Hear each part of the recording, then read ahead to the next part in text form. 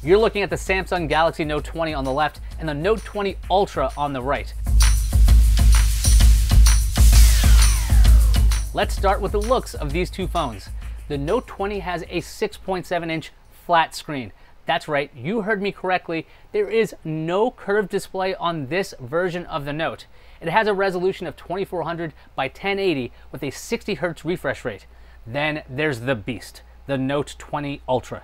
It's sporting a 6.9-inch curved screen with a resolution of 3088 by 1440. Both phones have incredibly small bezels. Those displays go nearly edge to edge. The Ultra also gets a 120 Hz refresh rate. That means you'll see super smooth scrolling. Both have a 10 megapixel selfie camera, but the cutout on the regular Note looks a tad larger. The Ultra is covered in the new Gorilla Glass Victus on the front and back. This new glass is supposed to be more scratch resistant and capable of handling drops of up to 2 meters. The two Notes look pretty dang sleek from the front. Let's look at the party in the back. Both Notes have rectangular camera bumps like the S20. The Note 20 has a 12 megapixel ultra-wide camera on the top, a 12 megapixel wide-angle lens in the middle, with a 64 megapixel telephoto lens on the bottom. Samsung says you get up to 30x super resolution zoom on the Note 20. Over on the Ultra, you're looking at a pretty big camera unit. It really is quite pronounced. Here's the rundown: a 12 megapixel ultra-wide on top. The middle has a 108 megapixel wide-angle camera, and the bottom is a 12 megapixel telephoto lens.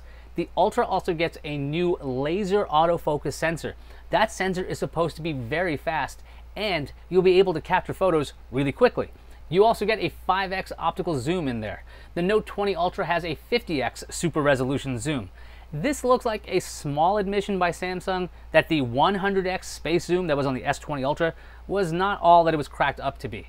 In our brief time with the Notes, the autofocus seemed very fast on the Ultra.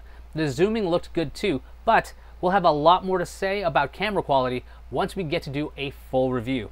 Samsung has some new tricks for video in the new Notes. There's a Pro Video mode that captures 8K resolution footage at 24 frames per second. The video is shot in a 21:9 aspect ratio like many movies. The Pro Video mode had lots of options, so you could control things like shutter speed, exposure, and ISO. This will be available on both versions of the Note.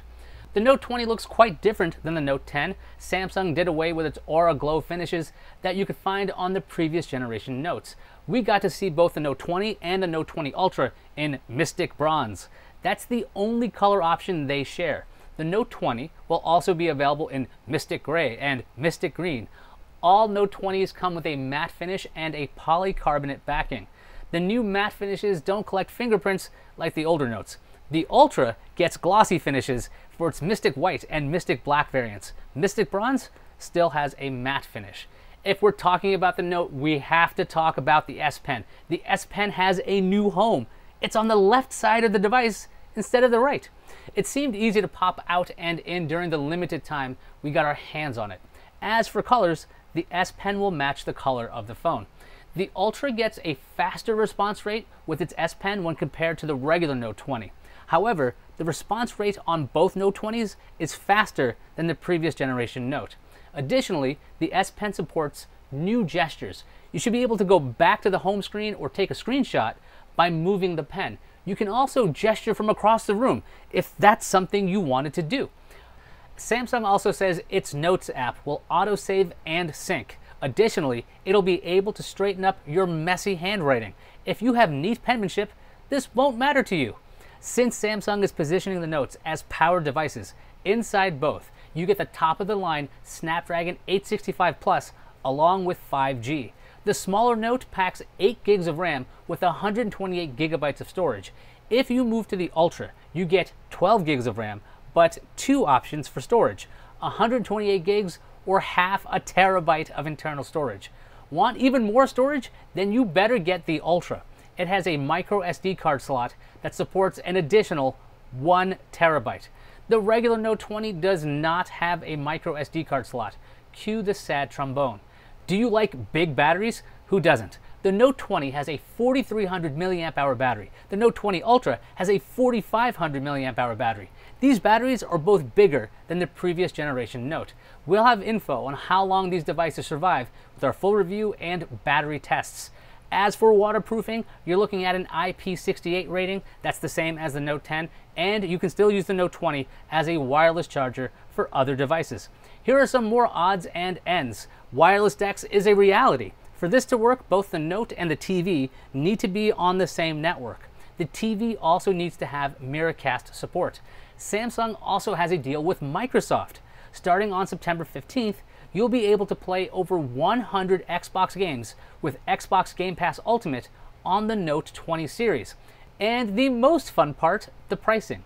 The Note 20 is $999. The Note 20 Ultra starts at $1299. If this crazy expensive phone isn't your cup of tea, why don't you check out that new Pixel 4a? You could buy almost 3 of them for the price of one Note 20. I'm very curious about this new Note and cannot wait to get my hands on one. I'm Ayaz Akhtar, and no, we're not sponsored by Samsung.